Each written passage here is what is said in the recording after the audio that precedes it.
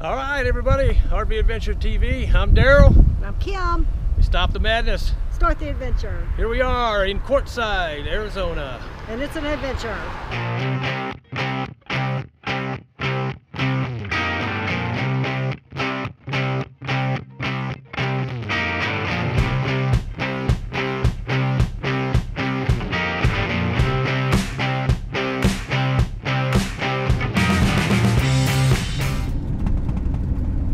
Everybody, we're gonna show you where we are staying at here in Quartzsite.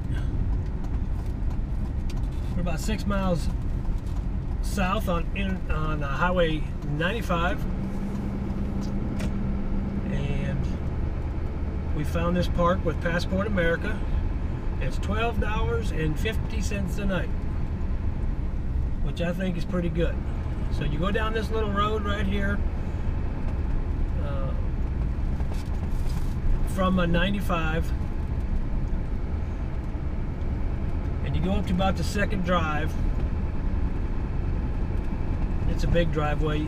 You'll see it, they'll have their sign up here.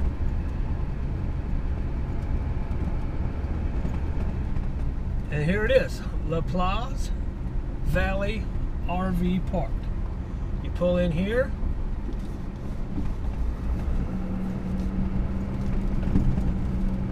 The office will be up here on the right. The camp house, or the camp hosts are right there in that Dutch Star to the left. But you just pull up here.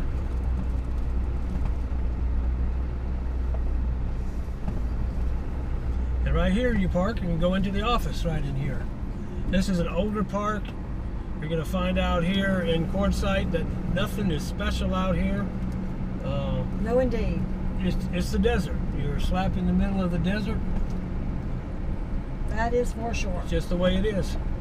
So if you're expecting to come to a big resort when you come to Quartzsite, you're sadly mistaken.